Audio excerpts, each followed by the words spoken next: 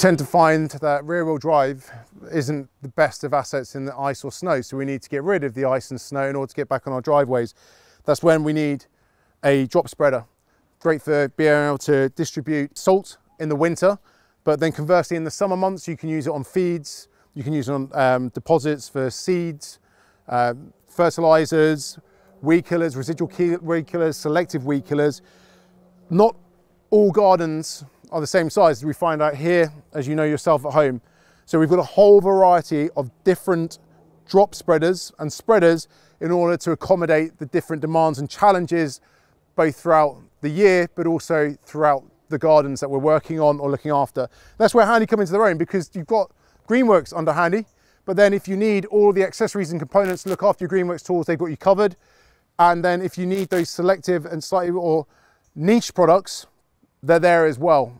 This is a case in point being the range of drop spreaders here. All of these spreaders are easy to use, easy to assemble, most of which only need, I think, 5 or 6 bolts to assemble. Others come flat packed and you need a team of mechanics to assist.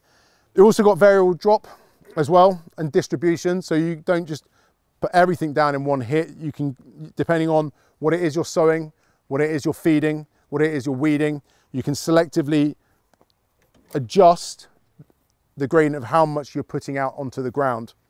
If you're going to go hell for leather, you can do, especially in the winter. If you just want to get that salt on the driveway and get this and the snow gone, you can do so. Really lightweight, easy to use, really good fun to use as well. Satisfying watching that distribution, that even distribution of granules going out across the materials. And you'll also notice as well when you come and have a look at and get closer up, the grills on here as well, just to stop any larger materials getting down and clogging up, so preventing you from getting a jam by maybe you've got some argument's sake fertilizer's got slightly more damp, clumps up, you can jam the distribution.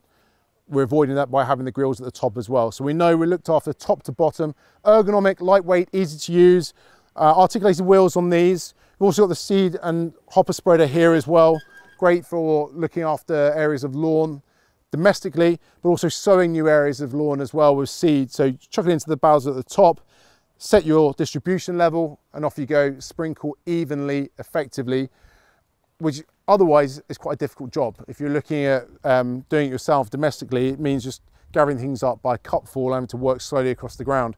You can speed up the process and make sure you do the job properly.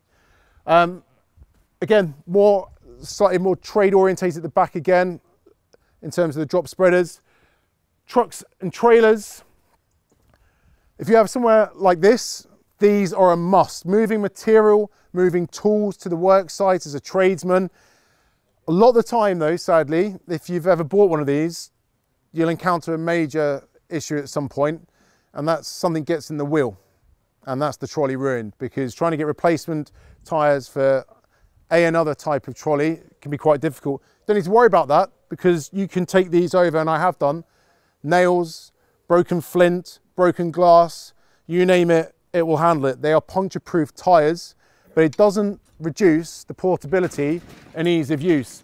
Most of these have a load capacity of upwards of 100 kilograms loaded, but you can still move that material almost with a couple of fingers. Easy to use, easy to operate, and voluminous. Loads of space in here. So if you've got firewood, if you've got materials you need to move, if you've got compost deliveries, if you want bark, chippings or grass from one side of the garden to the other, you can move it, shift it easily, quickly and efficiently. All of these will also have the drop sides as well, so you're not just restricted to that area. If you've got slightly larger items that you want to transit across the garden, fence panels or long lengths of timbers, you can do those on the horizontal. Obviously secure those down when you do, but you can drop down the side gates in order to get larger components and larger mass on top of these. Upwards of 100 kilograms and up to around 200 kilograms. Wheels, puncture proof, sides can drop down. Easy to assemble when it comes out of the box, just a few screws. Instructions are always nice and clear and easy. And you don't have to worry about going over rough terrain or rough ground. So the virtue of Handy as a brand is it doesn't just stop at a single brand, and the brands coalesce. So you can see here we've got a Greenworks chainsaw rigged up in our sawhorse. So slightly posher sawhorse than I was allowed to use earlier on. So I'm going to get my money's worth and give this a blast in a second once I get my PPE. But we've got our Greenworks 16-inch 60-volt chainsaw loaded in to our handy log saw. It's got the blade guard cover, again keeping you as safe as possible, and that will articulate down. I haven't got my PPE, so I'm not going to start it. So in terms of operation, stability and ease of use, it's not going to get much safer than that. You are completely guarded from kickback, from the operational components of the chainsaw, and you've got the ease to be able to load. You're not having to take any of the burden of the log, secure that, it drops straight into the slot, and having that articulation and that pivot means that you're just going to push down and let the tool do the work and give you lovely, even, regular logs.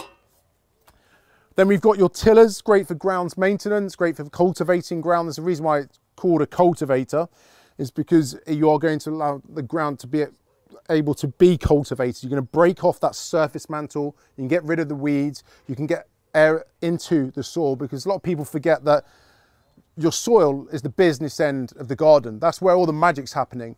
The more we look after our soil, the better the plants above. So if we cultivate and enrich our grounds and beds and borders with oxygen, with nutrient-rich material, that could be manure or broken down compost, and we're getting balance of moisture in there, the better the composition of the ground, the better the results above. So if you've got produce patches, if you've got allotments, if you really are into growing the best possible, then you are going to want to take advantage of your cultivators. Now, options are a plug-in one, so that's mains powered, which you can run off the standard 240 mains. And then also you've got your ideal for things like allotments, you've got your petrol powered cultivator stroke tiller. So not like a rotavator where you're going to go out and break ground and turn ground in. It's going to slightly more lightweight in that respect. It will still turn through areas of lawn turf here, but for more intimate areas or larger areas of beds and borders, and as I mentioned previously, allotments, getting the best balance and composition out of your soil as a gardener is essential. And these are the tools that, if you're getting on a bit, or maybe like me, you've got backache, or you just don't want to have to expend too much energy or effort breaking ground, absolute blessing, especially on those wetter, waterlogged areas of soils and beds and borders.